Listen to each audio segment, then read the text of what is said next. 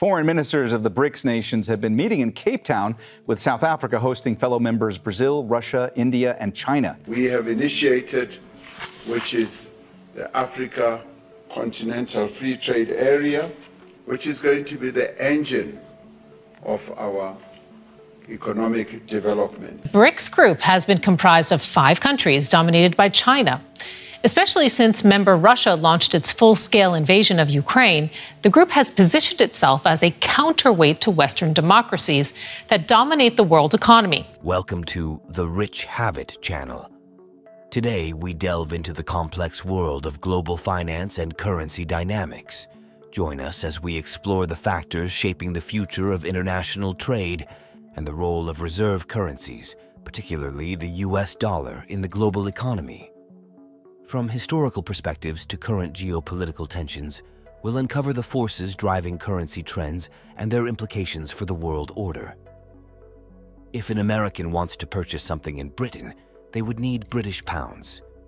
The simplest method to obtain pounds is by locating a British individual who desires to buy something in America, as they would require US dollars.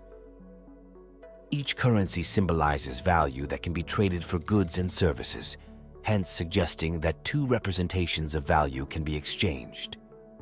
However, the same principle applies to the Swedish Krona and the Samoan Tala. Both currencies can be exchanged for instance, a gallon of gasoline in their respective countries.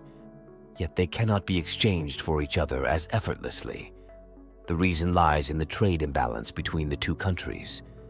Samoans import only about $19,000 worth of goods from Sweden each year, and Swedes hardly import anything from Samoa. Consequently, the likelihood of finding a Swede interested in acquiring Samoan Talas at any given time is low, even though a specific amount of Talas always corresponds to the same value as a specific amount of Krona. It's essentially a barrier to exchange. However, Samoans have found a way around this obstacle.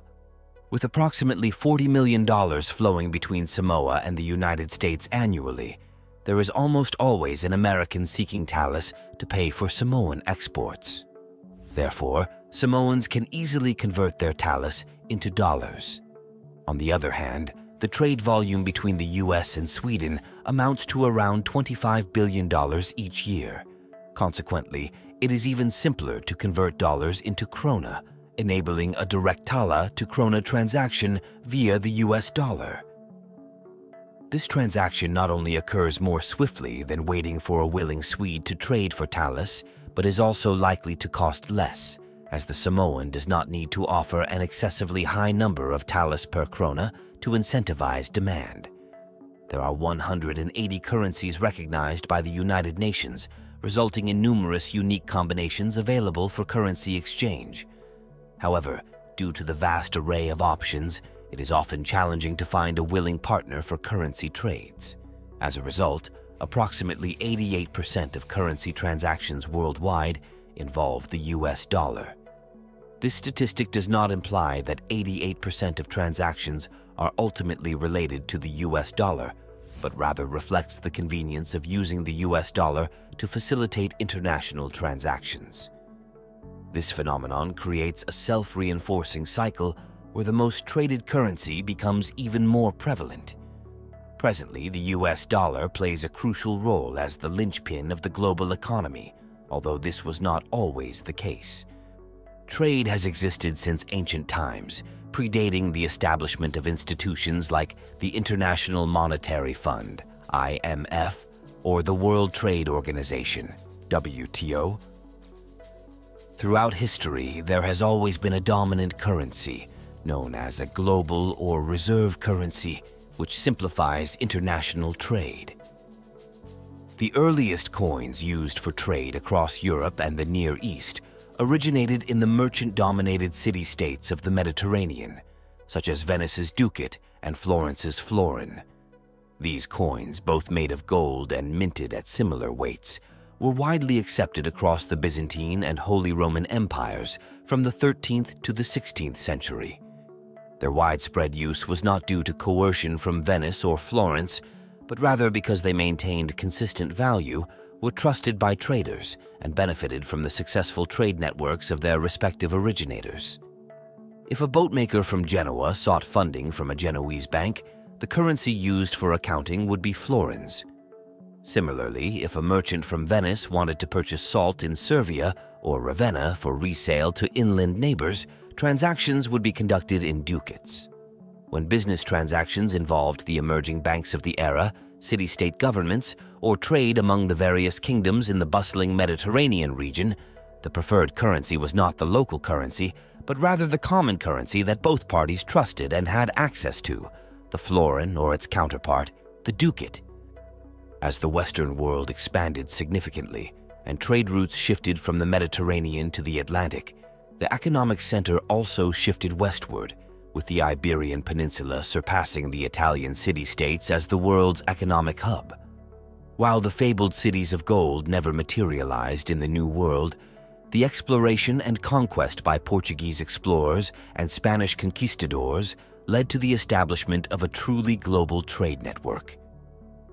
The discovery of vast silver deposits in present-day Bolivia ensured that the dominant currency worldwide would be the Spanish real. With the opening of the Potosi silver mines and the simultaneous expansion of territory across Europe, a substantial quantity of carefully regulated Spanish coins circulated through the Americas, Asia, Africa, and Europe. Similar to the florin in its heyday, the real became the most widely available and reliable option for commercial transactions on a global scale.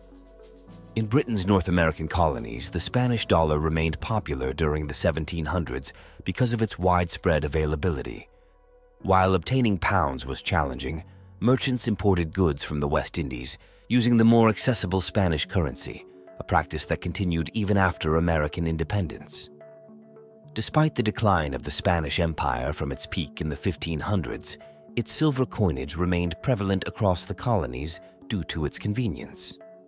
However, the real's status as a reserve currency in Europe was short-lived, as the innovative Dutch, despite their limited land, offered an alternative in the form of the guilder.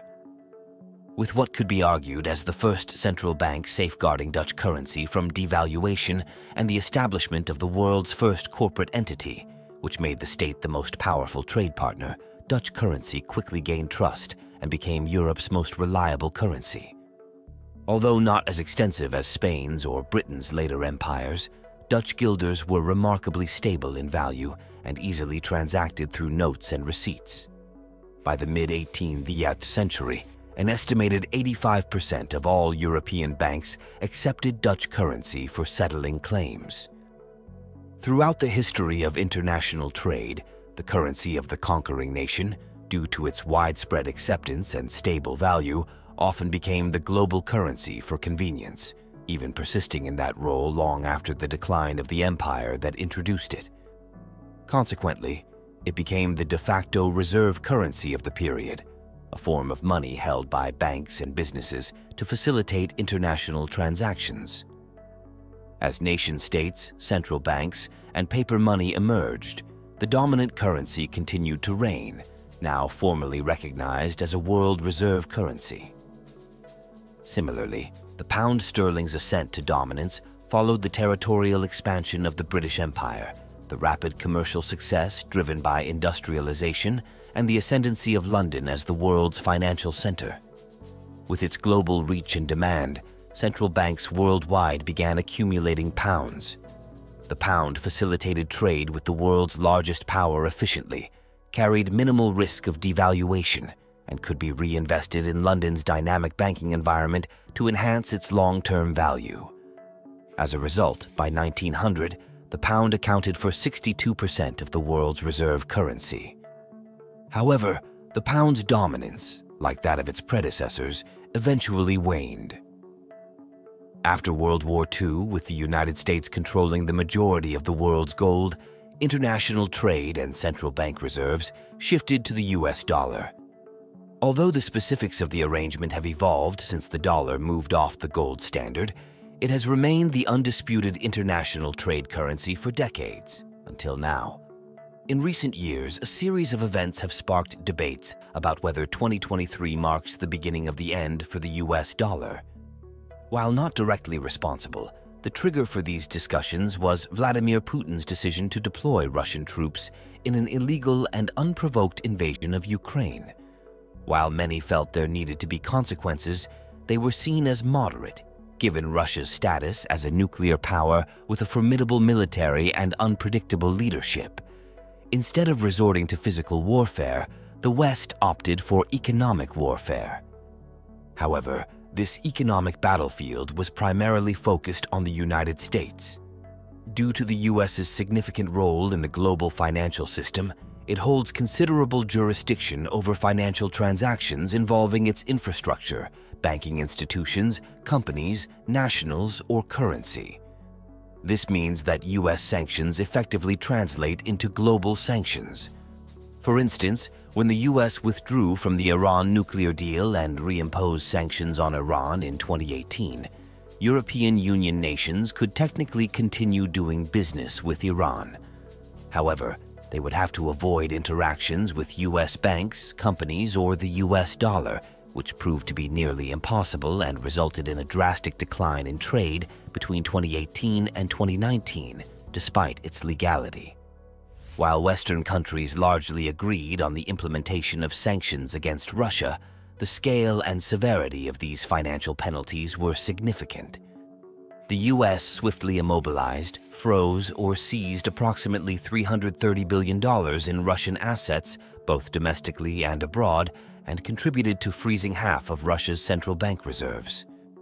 Moreover, utilizing the US International Emergency Economic Powers Act, the US was able to seize assets located far beyond its borders.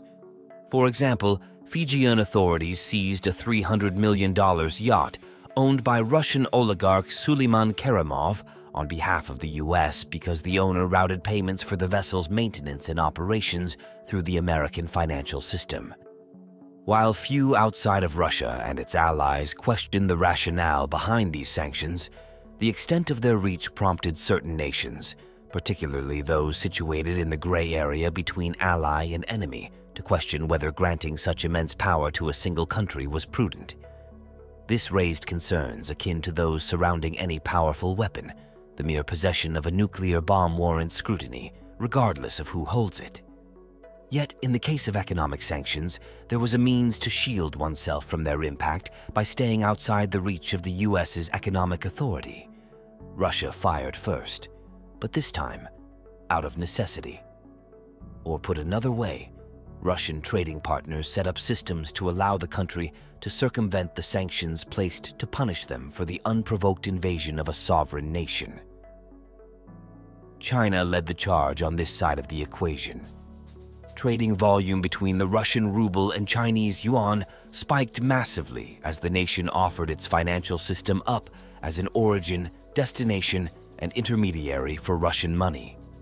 After all, the direct financial connections, circumventing the Western SWIFT payment system that Russia could no longer use, were actually already in place. China had started a concerted push in 2010 to internationalize the yuan as an alternative to the dollar, and Russia was a willing partner in this mission. The two countries were able to reduce their reliance on the dollar for trade from 94% in 2015 to under 23% by 2020.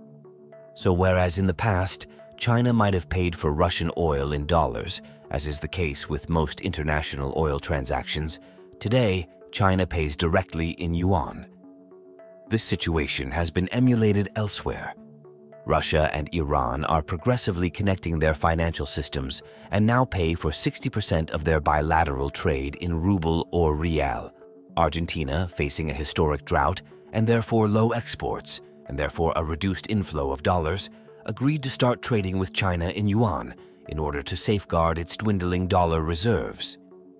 Brazil struck a similar agreement, and the Sao Paulo branch of the Industrial and Commercial Bank of China started to act as an overseas hub to settle yuan-denominated transactions with the country. But the de-dollarization push with perhaps the strongest potential comes not from one nation, but from a collection of them. BRICS, Brazil, Russia, India, China, and South Africa. Now, This was originally a mere acronym to describe the 5 fast-growing nations expected to dominate the global economy by 2050, but in recent years the group has metamorphosed into a loose intergovernmental organization similar to the G7. In fact, in many ways, considering their growing influence and lack of overlap with the G7 member nations, they're considered a rival to the more Western organization. And BRICS is now seriously discussing the potential of creating a new international currency, specifically for the purpose of dollar-free trade. In fact, it's expected to be the central topic for the upcoming BRICS summit in August 2023. Economists agree that, at least on paper, given the scale of their economies, their trade surplus, and the willingness of dozens of other countries to sign on to such an effort, a BRICS currency might pose the strongest challenge yet to the dollar's reign. But is any of this actually happening? Is the world actually rejecting the dollar? Or is this just one big media hype cycle? A convenient configuration of facts that collectively make for a click-inducing headline? After all, that's certainly happened before. As European Union countries unified their economies to introduce the euro, many predicted that this inherently international currency would eventually become the global reserve currency, displacing the dollar. However, this anticipated shift never materialized. Despite an initial increase in international usage compared to the US dollar, the volume of euro reserves reached a plateau due to challenges such as the European debt crisis, the absence of UK integration into the system, and diminished confidence in the currency's stability relative to the US dollar. Presently, beyond mere rhetoric, there are indicators suggesting a trend of de-dollarization, notably the decline in the share of central bank reserves held in US dollars since its peak. Nevertheless, fluctuations in this share have occurred throughout history, and the current decline falls within the normal range. Hence, the crucial question is whether this downward trend signifies the beginning of a prolonged decline into insignificance or simply another data anomaly that fuels hype cycles. One plausible way to address this question is by asking, what alternative currency would emerge as the replacement? In modern times, there has always been a definitive global reserve currency. Therefore, unless the global economic system undergoes an unprecedented fragmentation, something would need to replace the US dollar. However, a theoretical BRICS currency, despite its potential to challenge the US dollar, faces significant and likely insurmountable obstacles in usurping its position at the top. One major obstacle is the feasibility of such a currency materializing. Despite increasing cooperation, BRICS nations are not robust allies. Relations between India and China are strained, often leading to deadly skirmishes along their disputed border. Russia's confrontational stance complicates its relations with other BRICS members. For instance, South Africa is currently grappling with the decision of whether to comply with an International Criminal Court arrest warrant for Vladimir Putin during the upcoming BRICS summit or relocate the summit elsewhere. In any geopolitical climate resembling the present one, a BRICS currency might gain widespread usage among these developing nations. However, it is unlikely to extend much beyond that, as it could be perceived as a tool for Russia to evade sanctions and finance its military actions. Western adoption of a new currency would likely be limited, and even as BRICS nations increase their share of the global economy, they alone would not have the influence to replace the US dollar worldwide. Similarly, the potential of the yuan is hindered as China progresses towards becoming the world's largest economy due to the unique characteristics of its economic system. Despite efforts to internationalize the yuan, significant restrictions remain on the movement of capital in and out of China. Individuals are only permitted to send up to $50,000 abroad annually without authorization, and any relaxation of these policies could potentially harm the country's economy, given its vast wealth held domestically. Conversely, there are substantial barriers to foreign access to Chinese financial markets. For instance, the Shanghai Stock Exchange is largely inaccessible to foreign investors, with limited options available through programs like the Shanghai-Hong Kong Stock Connect, which imposes restrictions and daily trading quotas, particularly in the southbound direction. Even this represents relatively liberal access to Chinese financial markets. In contrast, the US dollar is highly accessible, with minimal restrictions on its movement in and out of the country. A significant portion of US dollars is held outside the United States, and it is common for high-net-worth individuals and multinational corporations to maintain US dollar-denominated accounts worldwide. Consequently, international transactions in US dollars often occur without direct involvement from US banks. While China is establishing mechanisms for yuan trade abroad, the restrictions on capital movement to and from the country make it challenging for the yuan to compete with the US dollar's international role. Access to a robust and liquid capital market is crucial for a reserve currency, as it must emulate the qualities of a domestic currency, including immediate and unrestricted convertibility. Ultimately, there are two scenarios that could lead to the decline of the US dollar's international dominance. The first scenario is more traditional. If the American economy experiences a severe collapse to the extent that the dollar is no longer perceived as the safest store of value, capital will seek alternative options. However, such a collapse would have to be significant and likely limited to the United States, rather than a global financial crisis affecting all currencies. Historically, this is how previous reserve currencies have lost their status. However, in today's interconnected financial system, there is a new possibility, a forced option, which is the basis of the current media speculation. Reserve currencies rely on a network effect. Their utility is derived from widespread usage. Currently, the majority of the global economy perceives the use of the dollar as a tool for positive purposes, and this perception is likely to persist. Nevertheless, the US's ability to wield its economic power is contingent upon international consent. If there is overwhelming consensus that the US is misusing its economic influence, particularly through the dollar's centrality, there could be a shift in sentiment. In today's geopolitically tense environment, there are growing calls for such changes, although they come from a minority of nations. The majority view American actions as aligned with international consensus. Consequently, there exists an implicit threat. If the US behaves improperly, countries may withdraw their reserves from the dollar. This dynamic serves as a check on American conduct, ensuring compliance with international norms. While rhetoric plays a role, the underlying forces maintaining the dollar's dominance are formidable. Any significant shift in its status would not be confined to financial discussions, but would entail a fundamental restructuring of the global order and the decline of American superpower status as it is currently understood. Thank you for joining us for exploring the complex world of global finance and currency dynamics. From the historical evolution of reserve currencies to the current geopolitical tensions shaping the future of international trade, we've uncovered the forces driving currency trends and their implications for the world order. Please don't forget to give it a like and subscribe to our channel for more amazing content. Your support means everything to us, and we can't wait to bring you more videos on our channel.